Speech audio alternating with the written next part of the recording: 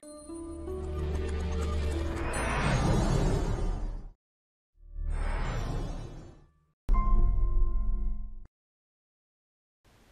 folks, and welcome back to your next scheduled update on our trusty Range Rover.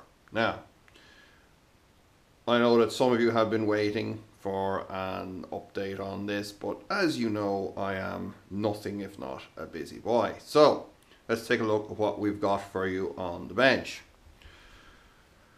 So on the bench we've got the usual mess of wiring, and you will see here one of these horrific Nova 3-phase induction motors, to which I simply do not seem to be able to rid myself of these things. They simply won't leave me alone. They keep turning up. And our trusty Range Rover, or Rover of Ranges, has two of these friggin' things in it. So I set about trying to finally figure out how to get one of these things to run. Now, you might quite reasonably say, but Damien, you've had those running before, and yes, that is true, but they've never ran right. And we finally found out the reason for it. See, turns out that our Nova guys, how should I put this? Effed up. In the back here, under this panel, we have the encoder, and the encoder gives us some important information about the speed and the direction of the rotor, and that comes out through this garbage connector here into this equally garbage wiring. Now, see, problem was we just couldn't get the encoder signal to stay clean. It was getting noise. It was getting noise from the inverter.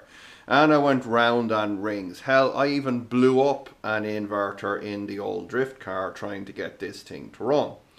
What I didn't realize at the time was that if I had taken the back off that encoder cover, we would have found something interesting. See, our boys here, in their zest to be the most perfect motor manufacturer in the world, decided that they would connect the cable screen from the encoder wire not just to the motor casing, but to the inside of the motor casing.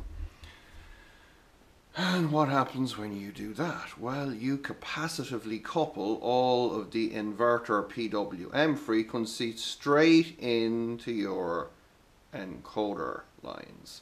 They get fed into your Johannes brain, which then gets confused about the speed and the direction of the motor and fires the phases incorrectly, causing problems. So now that we have that solved, we can now run these frigging Nova motors. Now, then I hear you say, wait a minute, if we've got two of them, we're going to need two inverters. And I went round in rings a little bit with this. I was going to use some Prius inverters. I was going to use a Siemens inverter. I was going to use a whole bunch of things. But as you will see in a few minutes, the time frame on the old Range Rover has kind of accelerated slightly. So I had this baby hanging around. Now this you may have seen before is an inverter converter from a 2015 Lexus IS300H hybrid. Now this guy has got not one but two 3-phase inverters in there, and it also has a DC to DC converter which can pump out lots of lovely 12-volt amps for us. And guess what? That is designed to run from 288 volts DC. Guess what our battery voltage in the Range Rover is? Yes, 280 volts. So that gets the DC to DC converter part of the build sorted for us and gives us a twin inverter. So I do have this kind of a development board that I had made I don't know, 6-9 months ago just to test it. So this runs one of the inverters. So we're going to get the vehicle running with just this board here. So we'll be driving the rear motor just to prove that this will work, and I will then knock up another PCB here that will have 2 inverter brains in there, and it'll run both of them, and we can connect into this here through the multi-plug. So I've just got the worst possible setup on the bench here, just with the inverter, a Nova motor, battery, kind of safety resistor thing, laptop. Got myself my trusty E60 Hall effect pedal. So we can just kick this on, just give it a start pulse. And we should be able to, if I get you guys in here, to just push some throttle, and you'll see the motor turning. Now that little kick that you might have seen and heard at the beginning is caused again by my horrific wiring here, so don't worry about that. We were just hoping to make sure that this works on the bench before we go sticking it in the vehicle, and it does. So now that we have got that sorted out, let's go take a look outside the mystery door. Right, I have donned the old head protection device because it's quite chilly outside, and ta-da! It's here. So, since you last saw this vehicle down at Dave's, I have transported it up to HQ, and we have gone a little bit animal in here over the last couple of days. The horrific battery box and the batteries that you would have seen previously here have been removed. It was a terrible thing that, apart from any of the safety concerns, just meant that there was no space to fit anything else in here. So first thing that you're going to notice, apart from the missing battery box, is that over here we have sorted out our hydraulic connections to the steering box. So we will be fitting our Opel Zafira power steering pump, which will give us hydraulic pressure to the steering box, and sort out our power steering, because this thing is nearly impossible to turn the wheel. When we were towing this, it was insane. So we have connected, we have extended the motor phase cables here. So these 2 orange conduits that you'll see, this is the rear motor, this is the front motor. We've brought those up from down the back there. Well, they're kind of in the middle. It's kind of a mid-motor system, this thing. So we've got those up here, and I'll be working on getting the encoder cables extended and brought up here next. Thrown in a battery here just on some long leads just for powering up the 12-volt systems, because there's a lot of crazy stuff in this vehicle. I'm not sure of the history of it, but I suspect that even before the conversion was attempted on it, it had a myriad of electrical gremlins that someone failed to repair. So let's have a quick look inside. Obviously we've got the custom dangling mirror here, and naturally it's raining again. So inside we've cleaned out all the crud and got rid of the fungus and shined up the dash here, so that things are actually a little bit habitable in here now, and it doesn't smell like crotch. So in the center console here, we've removed it, pulled out the old automatic shifter, and we were then able to pull the motor phase cables up through the hole in the floor and do the extending on them here. I've also got our trusty encoder cables here, and I'm going to have to get into the motor encoder plates here to cut that ground wire that I was talking about earlier. Now once we get this done, I'm going to be popping a nice E60 shifter in here. Let me grab that for you and you'll have a look at it. So yeah, I've got a E60 automatic shifter here, which will fit pretty well into the space vacated by the old manual shifter. And the beauty of it is this baby is CAN bus, so we'll be able to send all of the shift commands over CAN to our trusty Lexus inverter. So once we get this sorted out, once we get the inverter in, we'll be able to start getting this baby sending messages to it. So you have all kinds of, you know, weird functions, including burnout mode, where we can run the front motor forwards and the rear motor backwards. So that should make for interesting viewing. And the back there, we just got some junk that we've taken out in order to extract the shifter, but the car is actually clean.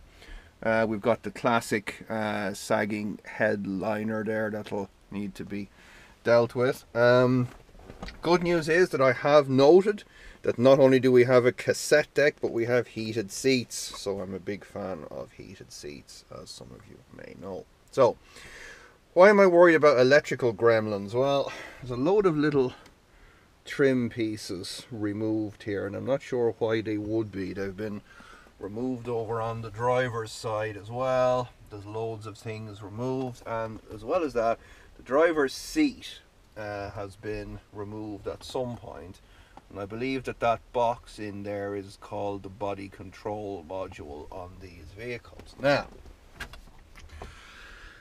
so one of the other problems we've got is that none of the little gubbins in this thing want to work when it doesn't believe that it's got the old V8 in there. So particularly the air suspension system doesn't want to work, so we're sitting on the bump stops. So I am going to attempt to convince the body control module that the V8 is V8ing in there, is aviating, V8ing, is running in there. So I think, I could be 100% wrong, but I think that's not going to be so hard. Now, in our engine bay, former engine bay, we have a very BMW-like connector here. Over here, this thing, kind of these round connectors, and allegedly there's a wire in there that sends the RPM signal from our, I guess would have been engine management computer over there, which is now gone, to the body control module to tell it to, yay, start doing Land Rover-y stuff. So I will attempt to send a fake RPM signal to it and see if it starts doing Land Rover-y things for us. Okay folks, that sound you hear is the air suspension compressor compressing. And I think our vehicle is starting to lift for the first time in a long time. That is thanks to our trusty signal generator here, feeding a RPM signal on pin 20, that little round connector there. So it now thinks that the old V8 is V8ing. So we'll see if we see if things start to wake. Oh, there's a light on. How did that happen? Don't know. Anyway, if we go inside, got loads of nice error messages, but we do have about 2,300 RPM on our rev counter, and that's the first time that I've ever heard the air suspension compressor coming on, so I think we are making progress here. So it should be pretty straightforward. Oh, there's other sounds happening now. There's all kinds of interesting sounds. To get that 2,300 RPM, I'm putting in about 150 hertz at the minute. Now it's a 12 volt signal, so I think it needs a pull down, which would be the very same as the BMW E36. There's definitely stuff happening in here. Well, it's been about 5 minutes and there's no sign of any part of our vehicle moving, I think. So I'm going to say there's probably something else we're missing here, but anyway, at least there's some of the little gubbins starting to wake up in here, so yeah, I'm going to call that a win for today. At least we know that we've a rev counter signal to put in. Oh, wait a second. Interesting. Another sound. Okay, yes. As I was saying, I'm going to leave it at that. This air suspension system will obviously need some further suspending. It's this thing. I'm not sure what that's about. It's there. Right, so RPM signal, pin 20, grey wire. Yay. Found something interesting here. Look at this. It'd be interesting to weigh this thing.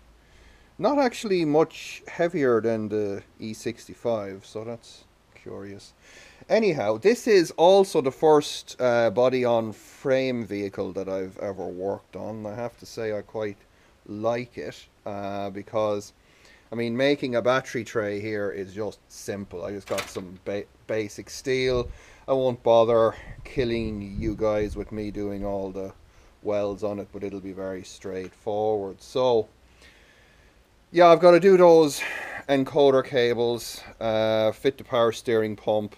We've got to run some cables under the vehicle then to get from the rear battery box up to the front.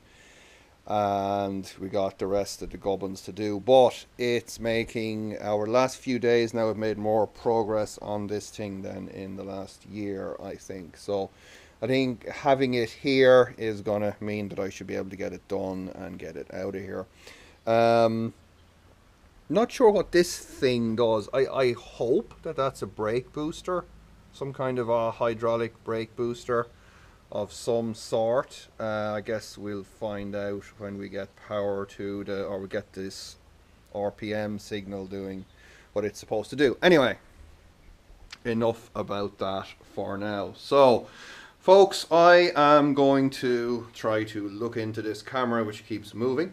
I'm going to leave you there. Hope you've enjoyed this Ranger Rover update. We will see you in the next transmission, I hope, unless this thing kills me. In the meantime, don't forget to dislike, don't share, and unsubscribe as quickly as you possibly can. Also check the links in the description for Patreon and PayPal in case you wish to financially support any of this madness, and I would like to thank the people who do, because it's ooh, moving camera action. It's not cheap, keeping me in the lifestyle to which I have become accustomed. So also there'll be links in there to the Open Inverter forum and GitHub and whatever else I can think to put in there. So do have a look before making comments asking me if my stuff is open source, and if it is, where can I get it? It's in the description. It's all free. So until next time then, happy body on frame vehicle converting projects.